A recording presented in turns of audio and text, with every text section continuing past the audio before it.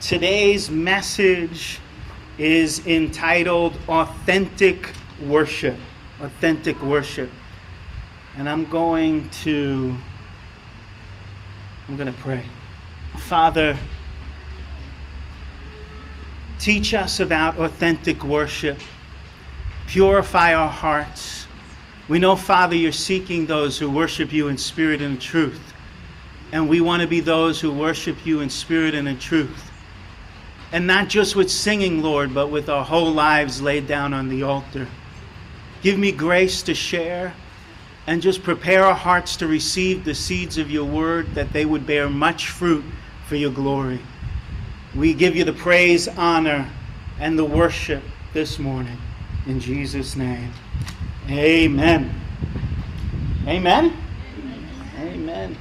All right, let's put our hands on our hearts, and if we can pray this with conviction.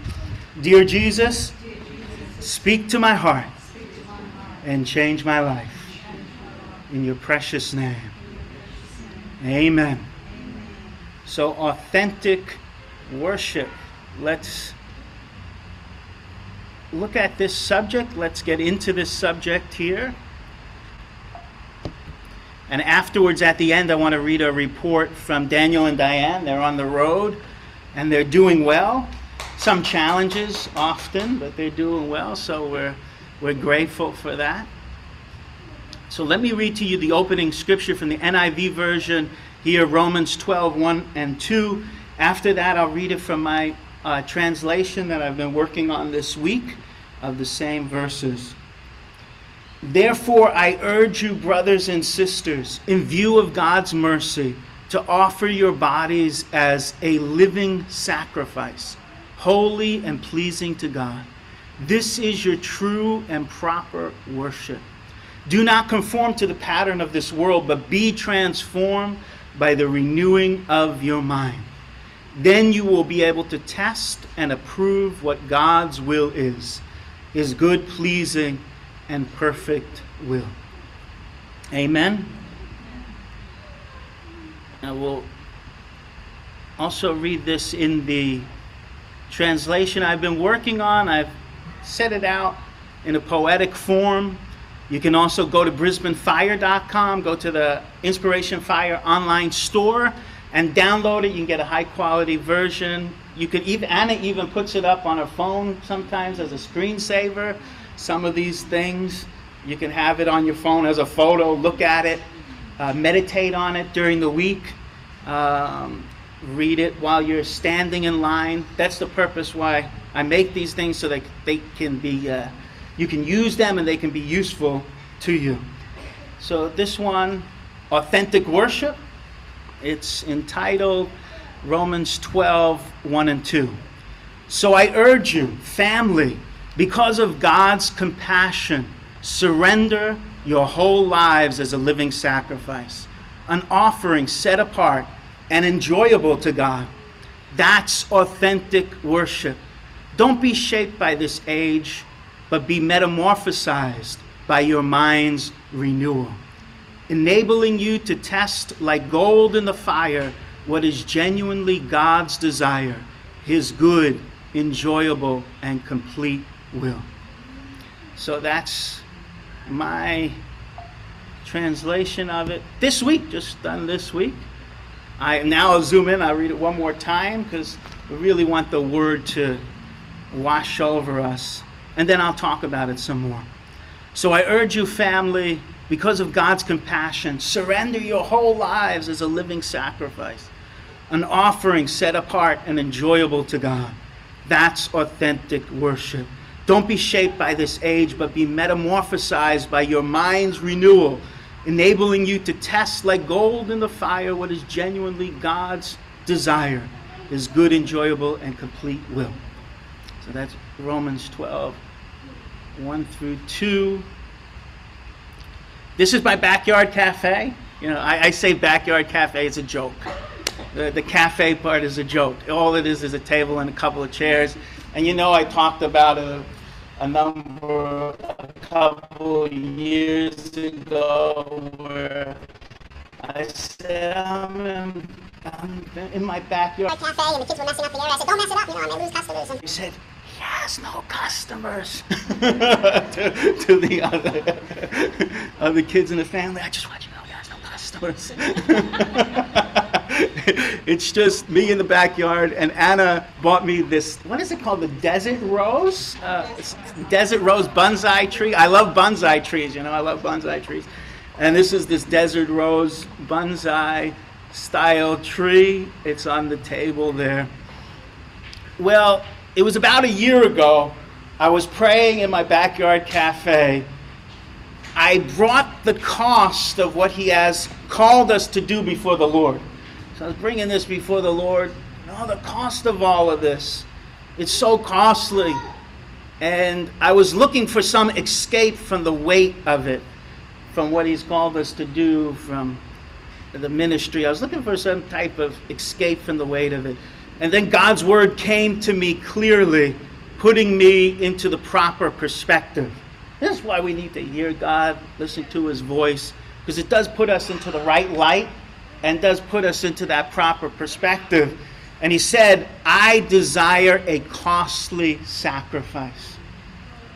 So the Lord said to me, I desire a costly sacrifice. And while it was uncomfortable for me, I realized that this is what the Lord's will is. And we'll see this in 2 Samuel 24:24. So we'll go over there to 2 Samuel 24:24. No, I'm not talking about the referendum today. I was trying to say that in a text message, but may not have come out clearly. I do know, though, we need to pray for peace for our nation, peace for Israel, salvation for both the Jews and the Palestinians, salvation for every people group. God loves every people group. And so that's very important for us to be in intercession for. Now, 2 Samuel 24:24, David was going to be given something free to offer to God. But the king replied to Araunah, no, I insist on paying you for it. I will not sacrifice to the Lord, my God, burnt offerings that cost me nothing. Did you see that? No, I insist on paying for it. I will not sacrifice to the Lord my God burnt offerings that cost me nothing.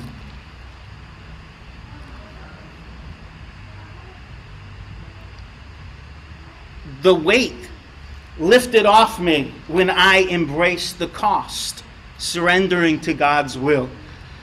I also realized I wasn't doing God's will alone. Jesus was carrying my cross with me.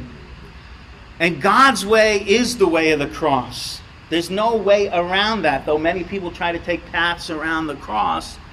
There's no way around the cross if you're going to do things authentically in God's eyes. God's way is the way of the cross, but this age focuses on saving yourself from your cross. So if you went to some type of counseling, they'd be trying to seek some ways to try to take that cross from you. I've also had times where I explain some of the trials and tribulations to other believers, leaders, and some that know God's heart and mind would encourage me. Other people would just say, hey, why don't you stop that and choose a new career or do this or that. I've been given that advice a lot. And this is why we hear, in life we hear many voices. You know what's the most important voice? God's voice. What he says, and being obedient to that voice. We need to know that voice in Scripture, God speaking to us, and also personally. And whatever God speaks to us personally will align with his Scripture, with his word. So it's a way of testing him. So God's way is the way of the cross, but this age focuses on saving yourself from the cross. Now look at the spirit of this age in Matthew 27:38. Matthew chapter 27, verse 38.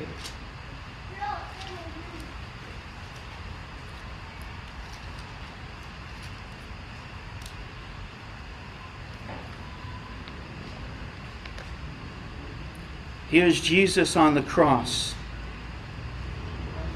Two rebels were crucified with him, one on his right and one on his left. Those who passed by hurled insults at him, shaking their heads and saying, "You who are going to destroy the temple and build it in 3 days, save yourself." Notice what they're saying to Jesus. Save yourself. Come down from the cross if you are the Son of God. In the same way, the chief priests, the teachers of the law, and the elders mocked him.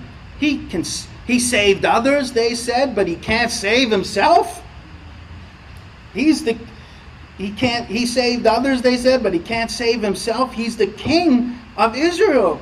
Let him come down now from the cross, and we will believe in him. He trusts in God. Let God rescue him now if he wants him, for he said, "I am the Son of God." In the same way, the rebels who were crucified with him also heaped insults on him. Now, in our opening scripture, we read from Romans chapter 12, verse 2, that we are not to be conformed to the spirit of this age. The age is sending messages: save yourself, come down from the cross, and do something good for yourself, so to speak. And while God is good and He's given us life to enjoy it, we also, if we are going to do God's will, need to carry our cross and surrender to the cross and all that means.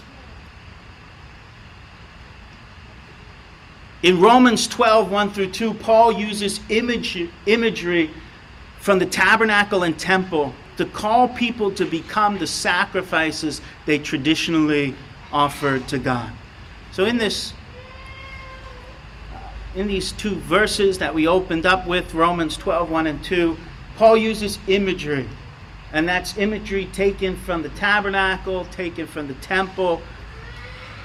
And he calls people to become the sacrifices that they traditionally offered on the altar in the tabernacle. In other words, he is saying, not merely offering up animals, but offering yourselves on the altar.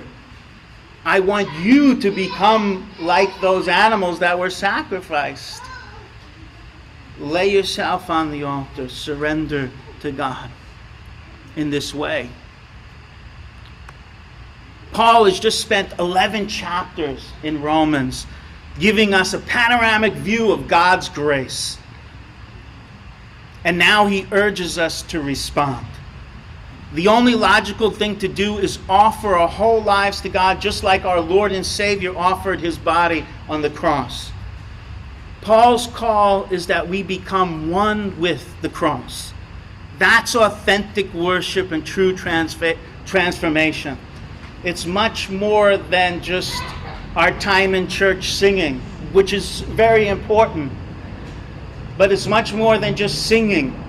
Worship is the laying down of our lives on God's altar, the surrender to his will and his purpose, the giving of ourselves to say, Lord, I'm wholly yours. I'm giving my whole self to you. I'm holding nothing back. And that's authentic worship, and that's where true transformation happens. The temptation has always been to want the benefits of the cross, like forgiveness and mercy. The temptation has always been to want the benefits of the cross without going on the altar of the cross. Being bound to the altar is Jesus' way. But at this point, many will turn to the bargain store for a discounted religion. God desires a costly offering. It costs your whole life. There's no negotiating the sacrifice. Okay, God, how about 50%? 50%. No, not 50. How about 60? Why don't we do 60? 60%. No, okay. What? 55? No. Higher. 80? 90? No, 100%. There's no negotiating the sacrifice. Steve Hill from the revival in Pensacola, which went from approximately 1995 to 2001, Steve Hill often said, while we were there, religion is hanging around the cross. Christianity is getting on the cross. Did you hear that? He'd almost say this every night. Religion is hanging around the cross. Christianity is getting on the cross. That's Steve. He's now with the Lord. He didn't live a long life, but a very fruitful one. In Leviticus chapter 1, we discover the way of the offering. And if you can turn there, we'll be reading from there soon. In Leviticus 1, we discover the way of the offering. Often people get bogged down and fall asleep when reading Leviticus. Now, I was talking about this at Bible school. Sometimes, we determine that at the beginning of the year, I'm going to read the Bible in a year. I'm going to read the Bible in a year. And we're good in Genesis, Exodus. Then once it comes to Leviticus, people give up. And they get bogged down in Leviticus. And the reason is that we don't see Leviticus with the eyes of revelation or with the eyes of God. Like we're reading in our own strength. We're reading without the power of the Holy Spirit. We need to read the Scripture with the power of the Holy Spirit, relying on Him, especially for the mysteries that we encounter. For those who have eyes to see revelation, which we learned in Bible school, apocalypsis. Revelation, if you read with Revelation, Moses paints a picture of our Messiah, Jesus. So for those who have eyes to see, Moses paints a picture of our Messiah, Jesus. Leviticus 1 also gives us insight into how we can follow in Christ's steps and lay our lives on the altar. If you have keep your finger in Leviticus 1. I'll show you this in Ephesians chapter 5, verse 1, if you're not convinced. No, just to encourage you in this area. Ephesians chapter 5, verse 1. Follow God's example, therefore, as dearly loved children, and walk in the way of love, just as Christ loved us and gave Himself up for us. Notice how it says there, Christ loved us and gave Himself up for us as a fragrant offering and sacrifice to God. Christ loved us and gave Himself up for us as a fragrant offering and sacrifice to God.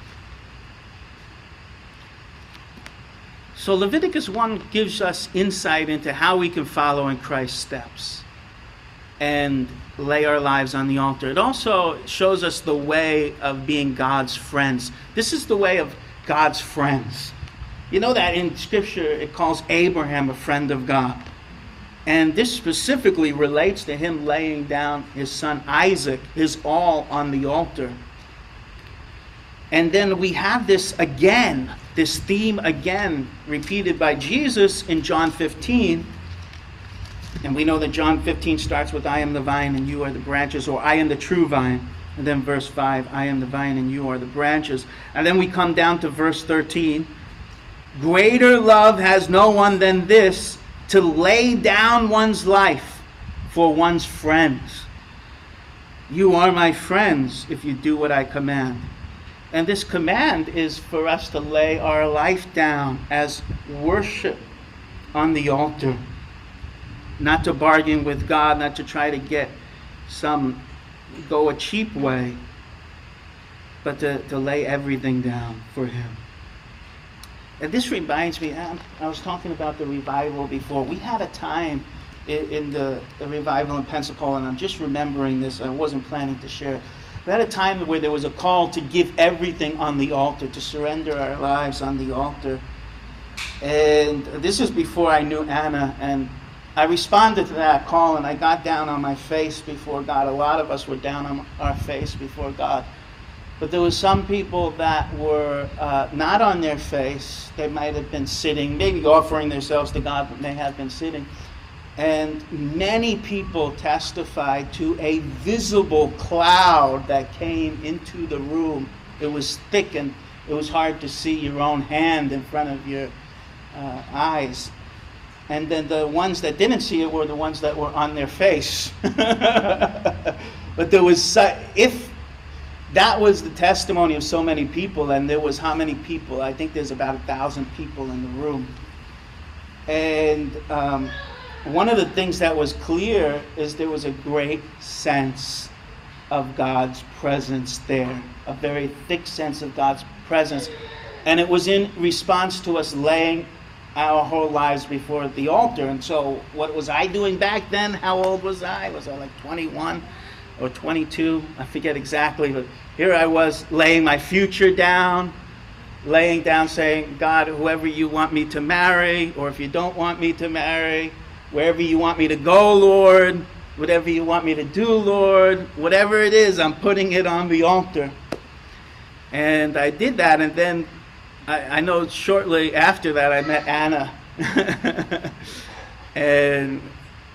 But it was after I had put everything on the altar there. Now, verse 13, greater love has no one than this, to lay down one's life for one's friends. And so God is our friend. We lay our life down for him, and also we lay our lives down for one another. You are my friends if you do what I command. I no longer call you servants, because a servant does not know his master's business. Instead, I have called you friends. For everything that I learned from my Father, I have made known to you. Now, I may talk about being a friend of God in the future, so I won't develop that right now. But just to give us a little taste of that. Now, going back to Leviticus chapter 1, let's read this, because it's teaching us how we can lay our lives down. Now, it's first, we give ourselves first to God and then to one another. It's not first to one another and then to God. It's first to God as a living sacrifice and a pleasing, fragrant aroma to him. And then it's to, and that is a blessing to one another. Then it's to one another, but it's always first to God. So here in Leviticus chapter 1, the Lord called to Moses and spoke to him from the tent of meeting. He said, speak to the Israelites and say to them, when anyone among you brings an offering to the Lord, bring as your offering an animal from either the herd or the flock. If the offering is a burnt offering from the herd, and this is the offering that Paul is referring to in Romans chapter 12. If the offering is a burnt offering from the herd, you are to offer a male without defect. You must present it at the entrance to the tent of meeting so that it will be acceptable to the Lord. You are to lay your hand on the head of the burnt offering, and it will be accepted on your behalf to make atonement for you. You are to slaughter the young bull before the Lord, and then Aaron's sons, the priests, shall bring the blood and splash it against the sides of the altar at the entrance to the tent of meeting. You are to skin the burnt offering and cut it into pieces. The sons of Aaron, the priest, are to put fire on the altar and arrange wood on the fire. Then Aaron's sons, the priests, shall arrange the pieces, including the head and the fat, on the wood that is burning on the altar. You are to wash the internal organs and the legs with water, and the priest is to burn all of it on the altar. It is a burnt offering, a food offering, an aroma pleasing to the Lord. And then it describes this if it's coming from a flock. If the offering is a burnt offering from the flock, from either the sheep or the goats, you are to offer a male without defect. And it says very much the same thing. And at the end it says, it is a burnt offering, a food offering, an aroma pleasing to the Lord. So let's talk about this some more. And I won't go through all the details of this passage. I didn't want to overwhelm you this morning. I may, God willing, share on the details in the future. But the one thing that I want to focus on is this phrase, male without defect. You are to offer a male without defect. Leviticus 1:3. Also, you find it in Leviticus 1:10. A male without defect. Now, it's a very interesting word in Hebrew, tamim. Tamim. Tamim means something that is whole and complete and intact. It also comes up in Psalm 119, verse 1. Blessed are the undefiled who walk in the way, who walk in the law of the Lord. Blessed are the undefiled who walk in the law of the Lord. Blessed are those who keep your testimonies, who seek you with who seek Him with all their heart. Now, the undefiled part. Blessed are the undefiled. That's tamim, and tamim is something that is tamim is something that is whole, complete, without defect. So a male without defect. Jesus is the fulfillment of the male without defect. He was innocent, sinless, complete, undefiled, and intact. You'll see this in Hebrews 9:14. Do I hear an amen? He is the fulfillment of this. And so in Hebrews chapter 9, verse 14, we read, how much more then will the blood of Christ, who through the eternal Spirit offered Himself unblemished to God. He offered Himself unblemished to God. Cleanse your consciences from acts that lead to death, so that we may serve the living God. So this is, Leviticus 1 is giving us a picture of Jesus in the sacrifices and in the way of the sacrifices. Now observe that the sacrifice couldn't be cheap, defective, or lacking cost. The Israelites were commanded to give their best because God was the highest king. So because God was the highest king, they were supposed to give their best on the altar, but also because this was prophesying Jesus. Every time they were sacrificing, they were prophesying Jesus, who He was, and that He was without defect. He was unblemished. He was tamim. So if you go to Malachi, the last book in the Old Testament, Malachi chapter 1. If you don't turn there, I'll read it to you. But God has a controversy with Israel. He's upset with them about an issue here. Now, kids ask, does God ever get angry? And I guess it's popular in Christianity to say, well, God doesn't get angry. He's love. But realize that God does get angry, but He still loves. That's the proper theology. God gets angry. There's things that He does not like that's because He's good. I mean, a good person doesn't like bad things happening to other people.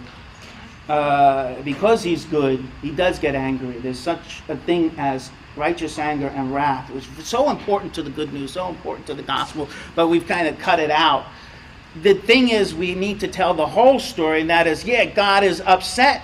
Right? Let me say it like this. God is angry, God is upset, but He still loves you. And while you were still a sinner, He died for you, and He still cares about you, and He still wants to wash you and cleanse you and restore you. His anger is not like human anger, which rejects you. Also, I said that God is, to Valerie, she was asking this question, and we have good conversations in the car. I said, also God has said, I am not easily angered. So God doesn't easily get angered. He doesn't fly off the handle. He's slow to anger. The picture is a long nose. In the Hebrew, literally a long nose. Oh. He looks at us and then takes a very deep breath. It's like, oh, okay, Glenn. Okay. as I'm complaining there in my backyard cafe. Haven't you preached this 1,000 times, Glenn? I desire a costly offering. So, notice here, Malachi chapter 1, verse 6. A son honors his father, and a slave his master. If I am a father, where is the honor due me? If I am a master, where is the respect due me, says the Lord Almighty. It is you, priests, who show contempt for my name. But you ask, how have we shown contempt for your name? By offering defiled food on my altar. But you ask, how have we defiled you? By saying that the Lord's table is contemptible when you offer blind animals. Look at that. When you offer blind animals for sacrifice, is that not wrong? When you sacrifice lame or diseased animals, is that not wrong? Try offering them to your governor. Would he be pleased with you? Would he accept you, says the Lord Almighty? Now plead with God to be gracious to us. With such offerings from your hands, will he accept you, says the Lord Almighty? Now, here then he says, my name will be honored as great in verse 11. My name will be great among the nations, from where the sun rises to where it sets. So this all has to do with his name. In every place incense and pure offerings will be brought to me, because my name will be great among the nations, says the Lord Almighty. We see God's grace in all of this, because even though they're doing the wrong thing, God is graciously correcting them. He's not giving up on them. He's striving with them. He's persuading them that, hey, this way is not the right way. So we see this in Leviticus chapter 1 as the laws of the sacrifice are being introduced to us, that the sacrifice couldn't be cheap, defective, or lacking cost. And we know the reason for that is it's meant to glorify the name of God, and he is the king above every other king. Just like if the queen came here, now we got to say the king, right? I remember when the queen came here, we were all lined up at South Bank to watch the queen coming from a distance. I was one of those, and though American, I'm an Australian citizen now, but though, born in America, I was excited to see the queen. Oh, the queen. You saw her like a little dot, that's there she is on that city cat type of thing. And it was some city cat type of what do you call it, catamaran, and it was coming in. Oh, she's on there. I don't even know if we even saw her. We just knew she was on the ship, and everybody was at the whole place, the whole bridge, everything was jam-packed with people. Well, the queen doesn't come, and you don't serve her. If the queen comes, you don't serve her paper plates, right? Paper plates and paper cups and plastic. I'm sure she is so gracious that she would eat it like this, right? Of course, now it's the king. It's the king. So we got to change our illustration, right? The king. But I'm thinking of the queen right now. But you don't do that, and God is saying the same way you honor him. You bring the best to him, and that was fulfilled in Jesus, giving his all, undefiled, sinless, unblemished, and that's why his blood speaks a louder word than the blood of Abel. They couldn't say, hey, let's get rid of that one. It's no good to us. Hey, look at that sheep there. It's blind. It's limping. It's no good to us. Let's give it to God. Right? And this is how people think today. It's so ingrained in our thinking. Like when I came to Australia, it was, let's save the used tea bags for the missionaries. And so you use the tea bag, but don't throw it out. You put it on the side, and we send those used tea bags to the missionaries. I was like, oh, that's a bit of a strange way of thinking. Why don't we just buy, tea is not even that expensive. Why don't we just buy a new box and send it to the missionaries? But there's all this kind of way of thinking which is deeply ingrained in us, and it's always been ingrained in humans. We're trying to look for a bargain. Right? It's like, again, that's $20. Can I get it for 15? And that's okay for the flea market, for the markets you go to. That's okay for the markets you go to, but it's not okay with God. Hey, let's get rid of this one. It's no good to us. In other words, they couldn't give God their pocket change. God does not want our donations for the opportunity shop. He wants our all. He wants our best. Hey, I don't like this anymore. Let me give it to the op shop as a donation. You can do those things, but that is not your offering to God. Those are just nice things that people do. We're just looking to clean the house. Don't think you're doing anything great for God if you're doing that. You're helping out, and yes, please help out. But this is not what God is calling for. Is our whole lives and our offerings to be something that is substantial and that are a sacrifice. Look at this innocent lamb here.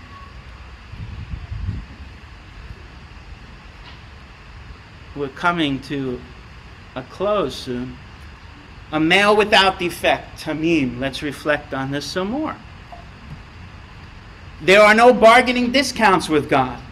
This is repeating myself. We can't negotiate our terms. He calls for all. He calls for all.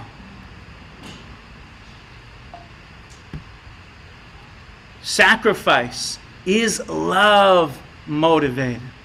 Sacrifice is love motivated. It's not suicide, self-harm, or religious busyness.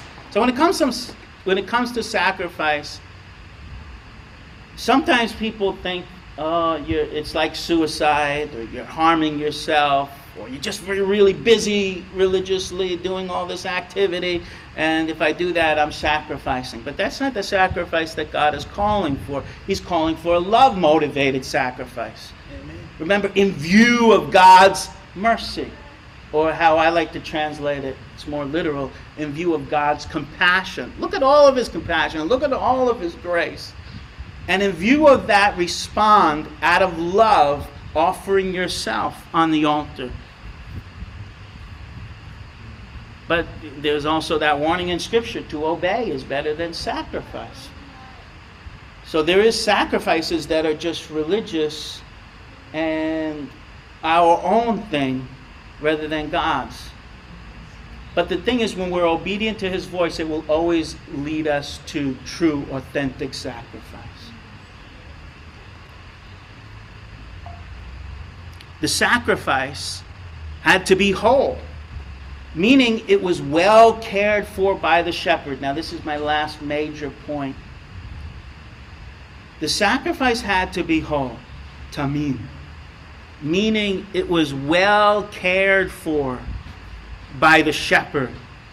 If we are going to be living sacrifices that God enjoys, that He takes pleasure in, we need to let Him care, nourish, and protect us. And this is the thing that I've found with people have taught about sacrifice or denying yourself. Often it meant for them neglecting yourself. But if they neglected a sheep, if it was not well cared for and fed and nourished, they could not offer that sheep on the altar. It had to be cared for, nourished, valued. And in the same way, God doesn't want you like mangled looking on the altar. He wants to care for you, nourish you, look after you. And this also is a biblical, we need to see this biblical self-care, and that we're allowing the Holy Spirit to care for us. So it does not mean neglecting your well-being. Your well-being is very important to God. So again, we often think, sacrifice means, I'm to neglect my well-being. No, you need to allow God to care for your well-being. And then as He cares for your well-being, then you can truly offer yourself as a living sacrifice. The two things go together. A male without defect, a male that was tamim, whole. We care for ourselves with the Holy Spirit's power. We care for ourselves with the Holy Spirit's power. Jesus offered himself to God unblemished. How? By the eternal Spirit. So he was doing it by the power of the Holy Spirit. The Holy Spirit was empowering him. And so that way he could do it with joy. For the joy set before him, he endured the cross. And religion takes the joy out of it. Religion takes the well-being of our souls out of it. And just in different cults, they may preach, oh, sacrifice, sacrifice, sacrifice. For them, it means they're trying to put you in a state of a lot of fasting and also a lot of sleep denial so that they can control you. But this is not what God is talking about. God wants us to be intimate with him. And so we are being renewed. And if we do fasting, if we do staying, watching, and praying, it is out of love and not out of somebody trying to manipulate or control us, and not because we're trying to twist God's arm. There is a different way, a different approach.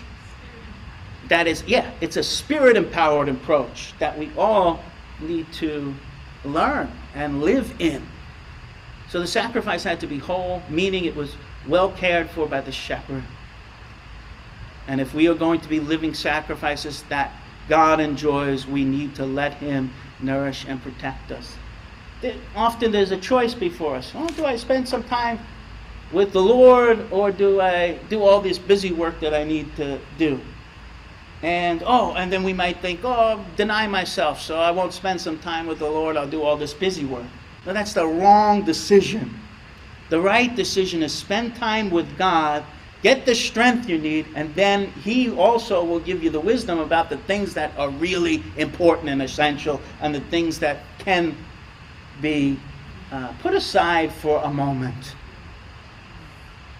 So God is concerned about our well-being. And I bring this up because it's easy to get confused in this matter.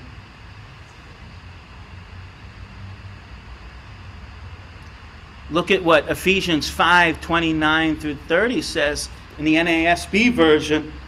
For no one ever hated his own flesh, but nourishes and cherishes it, just as Christ also does the church, because we are members of his body.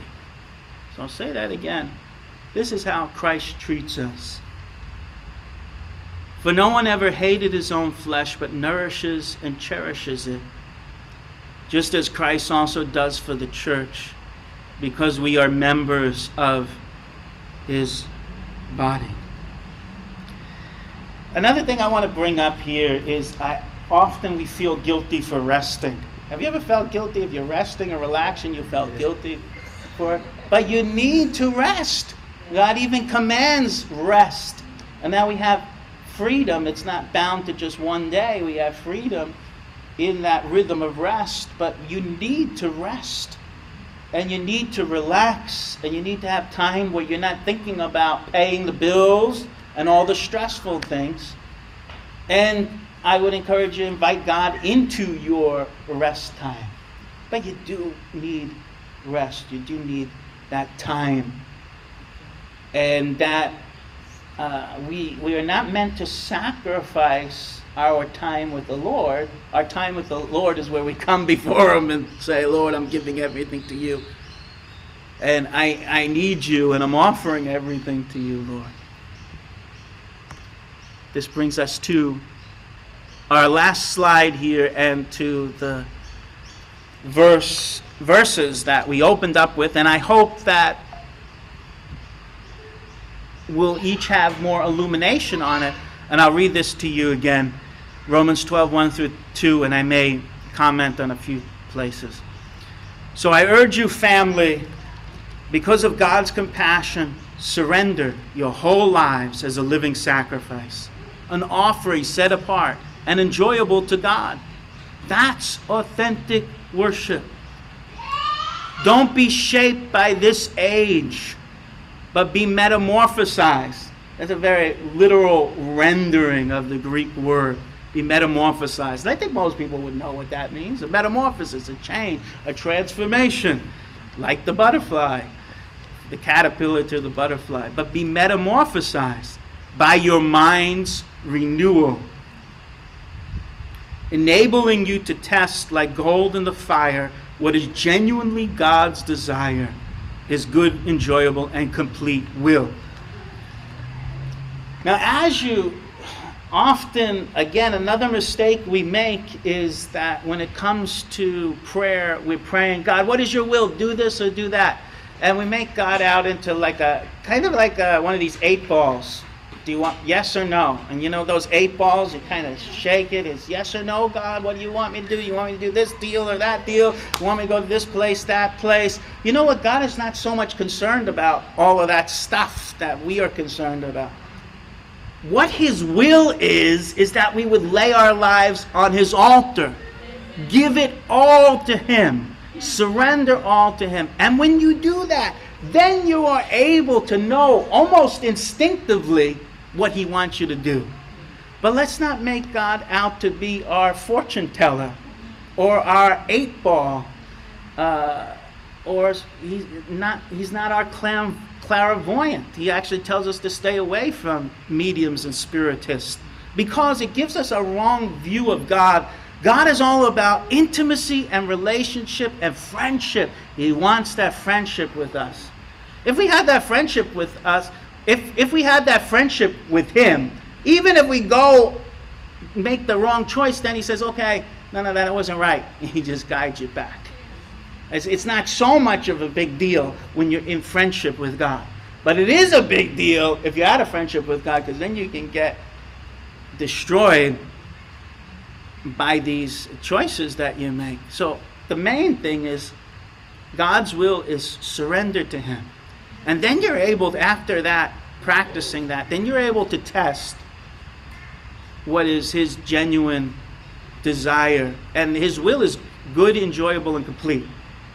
In interpretation, some people say, oh, there's 3 different types of God's will. His good will, His pleasing will, and His perfect will. You may have heard teaching about it. Well, His good will is this, His perfect will. His good will is this, His pleasing will is this, and His perfect will is this. You may have heard teaching on that, but I don't see that in what the Scripture is trying to say. It's just describing what God's will is. His will is good.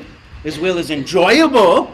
Hey, when you do God's will, it's actually enjoyable. Hallelujah. When I told you at Bible school, when I'm teaching at Bible school or when I'm preaching, I enjoy it.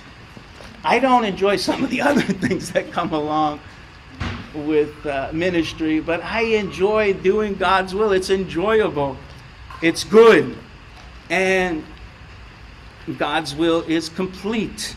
There's nothing lacking in it. Amen? So I'm going to pray. And then Daniel and Diane are doing God's will right now as they go out. I was really concerned about them going out and with their health. But I didn't want to discourage them and say, no, don't go out. Because I know how much in weakness God transforms it into our strength and power. And I was thinking with Daniel and Diane, this is a long trip going into the snowy mountains when they've already been struggling physically. And the thing is, the physical problems will probably be there if you're at home or you're out. At home you can control it a bit more, but they were going in faith and they were doing this in response to what God wanted. And so I didn't want to say, hey, even though I was a little bit concerned, don't go. I wanted not to interfere. And it's turning out to be a really awesome trip, though there is some hardship here, some challenges and hardship, but they are enjoying doing. I see a smile on their face. Better than being cooped up at home and complaining about, my shoulder's not moving.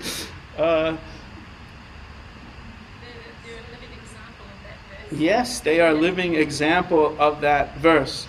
So let me read this to you, but they do need our prayer. I want to say they do need our prayer and our covering. So here's what Daniel and Diane say. Good morning, church. We love you and miss fellowshipping with you today.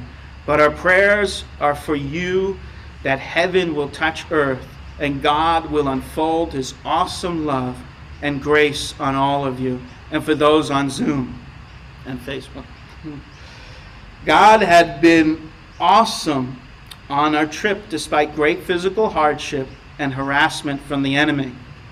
So far, we have given away over 175 things, including 131 Bibles, and we haven't hit the snowy mountains yet. People have been surprised and touched by his amazing presence and love. In Port Macquarie, we were received so warmly, and there was hunger in amongst the grassroots people we met. Even in the small town of McLean, God touched someone. We felt to give this lady a surfer prophetic painting, and she shared she's a surfer and goes all around Australia catching the big waves. And in Heatherbrae, we were able to share the gospel with a Chinese international and even give him a Bible. God loves his sparrows. Please pray for us as Di is in pain constantly and sleep is very hard to come by with terrible hard beds. We hope to meet with more people today, and we travel to Puma tomorrow. Love you lots, Dan and Di. So with that, we'll pray. Amen. Father, first, we want to come and give you ourselves and lay ourselves on your altar and give you all. We want to surrender to your will and say, God, may we be those who lay down everything for your glory. We offer our whole lives in surrender to you. Cause us by your Holy Spirit to offer ourselves to you. And let us understand that balance between our well-being and sacrifice. And that your will is good, it's enjoyable, and it's not lacking anything. Every time we sing, may we be laying ourselves on the altar. Every day we wake up, may we lay ourselves on the altar. Even despite our problems, on our pain, we thank you that you turn our weakness into strength. And that through Jesus, we can offer ourselves unblemished to you. Through Jesus, in Christ, we can offer ourselves whole to you. Even though we fall short of the glory of God, it is through your blood. And we pray for Daniel and Diane. We pray for miraculous healing and power and grace on them. Empower Daniel and Diane. Refresh them. Refresh their bodies. Help them. Send your ministering angels to them. And open up doors for the sake of your gospel. That people would encounter you on the road. These sparrows would encounter you on the road. And these Bibles, you would use these Bibles to bring salvation to people, to open up their eyes to see you. Just move through them and their trip. Keep them safe on the road. And I pray for a great harvest through their work, that their sacrifice would be rewarded. We know that they're responding to your call. And we're asking that the grace, the abundant grace of your Spirit would be there for them, shielding them, protecting them. Thank you, Father. I thank you for the attitude of Daniel and Diane, that even if the devil's going to beat us up, well, we're going to beat him up some more. We're not going to let him manipulate us or control us. We're going to be overcomers. So bless them and let heaven touch earth as we end in worship. In Jesus' name. Amen. Amen? Okay, if we can, I want us to stand and worship. Is that okay? And just as we worship one song, just offer up ourselves to the Lord here.